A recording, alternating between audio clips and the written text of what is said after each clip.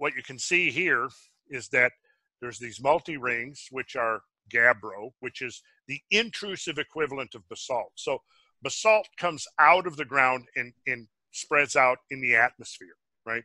Gabbro is and that's an extrusive rock.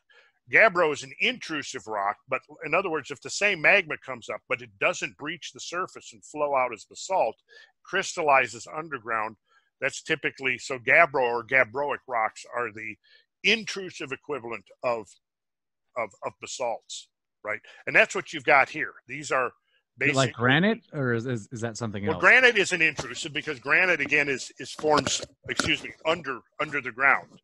Like you can have granite, the magmas that form granite can flow out, and of course granites tend to one side of the geochemical spectrum, more towards the silicate rocks, rather than the right. And a lot has to do with the chemical composition of the rocks, what kind of magmas are formed, and of course that is oftentimes how you identify the distinct types of magma. Because, for example, here in these layers, you've got, let's see, I might have a better one here. Let's get to this. Okay, so in this cross section of the structure, you can see that the dots are sandstones. And then the little block diagram here, these are limestones, and then there's more sandstones. And these are really old rocks. They go back, hundreds of millions of years. But so basically what you've got is you've got this structure, you've got the gray areas, the magma welling up from below. You've got these pre-existing, as it said earlier, pre-existing structural weaknesses, which to me, possibly two explanations. One would be that the pressures from below are great enough, and probably through tectonic processes there have been fractures. But it's a fairly flat-lying basin there called the Taudeni Basin that the Richat structure is found in. And so are the pressures from below enough to cause the fracturing of the bedrock that then allows the extrusion of the magmas? Or conversely, was there an impact that actually was able to cause the fractures, and once you had the cracks within this lid, this rock lid that's holding everything down, it's now free to well up and come out. We'll leave that question for now. The point is that there were weaknesses within the overlying bedrock that allowed this magma to come up and flow out. And we've got different kinds. It's talking about here you can see these little cross sections represent each one of these plumes then becomes a volcano, right? And so you've got, these are basaltic magmas down below. And let's see, we'll go to the next one. And so what you're seeing here is that the magmas have gone through some hydrothermal changes and some chemical changes forming rhyolitic magmas.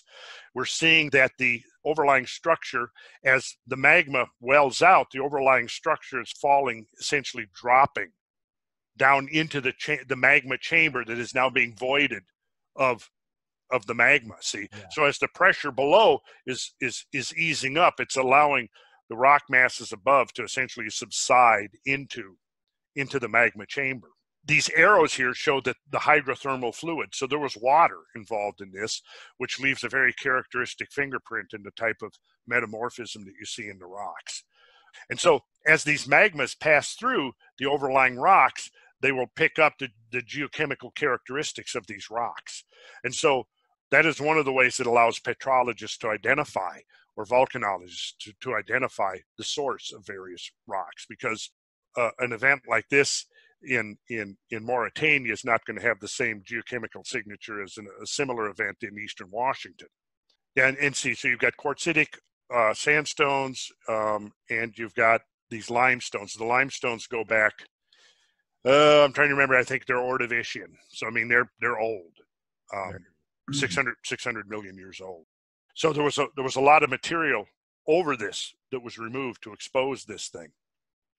And here you can see further collapse of the structure in the beginning of the formation of the rings. And here in the middle, you have this, what's called, what they're referring to as the hydrothermal breccia. So you've got this tremendous mass at the very center of this thing. You've got this tremendous mass of brecciated rocks, right? The matrix that they're enclosed in is the cement was formed hydrothermally. So in other words, you're looking at this mass of stuff full of broken rock, all cemented together, and the cement was emplaced by highly mineralized flowing water. If you look at these, like if you look at this, you can see the arrows pointing. This is an offset fault where you're seeing, or a strike slip fault. Yeah. Right. You see that moving, and those shear forces are tremendous, and they can cause metamorphism. And so then the overlying rock has now been eroded away, kind of leaving a cross section of what the structure looks like now. And you can see here as you're looking at it how it's been domed up. Right. Been domed. I was going to say that previous one, it looked like it was ramping down, and now it's a dome structure. Now it's a dome structure, because and you can see eroded away. Right, and you can see these layers of rock are dipping or tilting outwards because they've done this. See, forming what are called cuestas. So the question marks, that's basically saying we don't know how deep the magma chamber is beneath it. Is that correct? Okay. Correct. So if we go back to here's a nice colored block diagram kind of showing the same thing.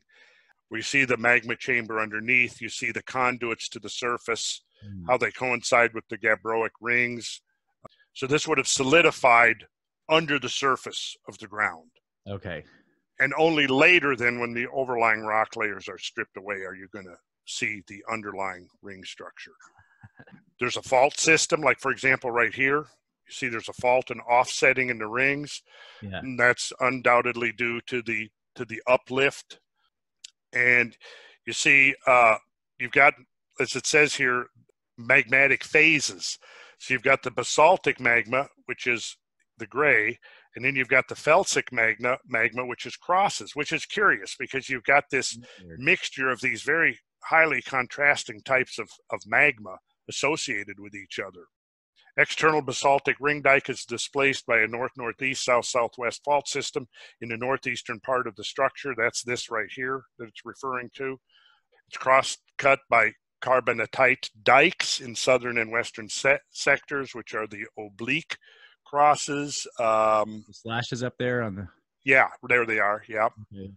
And then you've got right here, this is a small volcano sedimentary basin outcrop, which probably at one time held a lake.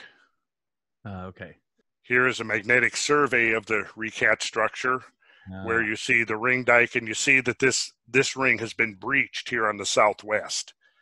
Calling it a Mars system, displacement of ring dike by fault. So Mars system probably held a lake at one time. And in fact, this whole thing may have at one time held a lake because there are endorheic streams that flow into it, which means that the streams flowing into it basically just dissipate within the structure. And it's along these stream beds that the Acheulean artifacts were found, which, go back to maybe Homo habilis up to about 1 million years ago, maybe up to 1.5 million years ago. From 200,000 back to about 1.5 million years ago, there was stone tools collecting along here. Like unifacials found along there? Mostly, what do they call them? Hand axes that are about this. Yeah. That's mostly what they were, because there are chert outcrops in this thing, and chert was it's a conchoid, fractures conchoidally, so it's very effective for making stone implements and tools. So there were chert outcrops in this structure that were being quarried by somebody hundreds of thousands of years ago. Wow. Yeah. Wow. So that's really cool. This image, well, yeah, here you can see the ring, and this is the mega breccia outcrop at the center, which is right at the center of the structure. And here's an example of a piece of the mega breccia. Yeah. Yeah. Pretty substantial. Yeah. God, it's beautiful though. It's just a gorgeous. Oh, it really is. Yeah. Although this is a false color, it's nonetheless. But there are a lot of interesting little things when you look around. Like, look at this thing up here. Is that what ring structure? Is that what that thing was calling a plug? The magnetic. map you had, it was saying there was a plug up there. No, the plug. Let's see. Plug's Which closer. show Yeah, it's down here. You can see the cliffs are about 600 feet high. Wow. So if there was enough water, it would be a lake. Yeah. Or would it drain out down? It would drain out this way.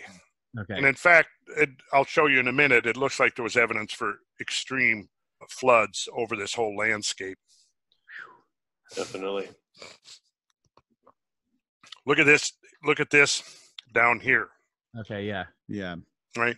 So the Acheulean artifacts are found along the stream bed. You can see there's a wadi up here that flows in, forms this ephemeral stream that basically just dissipates.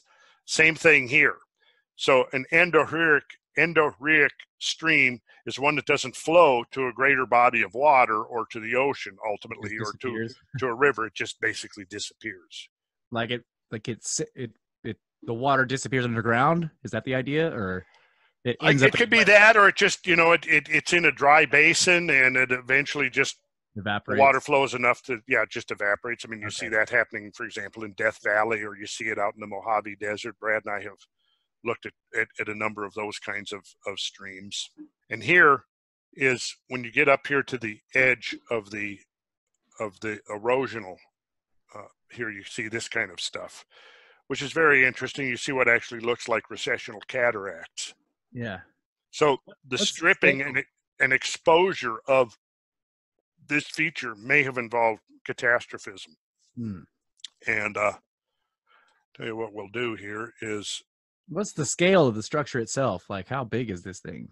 What are we looking at in terms of miles? Well, let's see. It's generally given as 38 kilometers. So we'll go 38 times 0.62, which makes it about 23 to 24 miles in diameter. Okay. So it's pretty good sized. Pretty big, yeah. Which is way bigger than the city plan for Atlantis that people are trying to compare it to. Brad, we'll get to that, Brad. Well, Brad. We'll get to that, okay.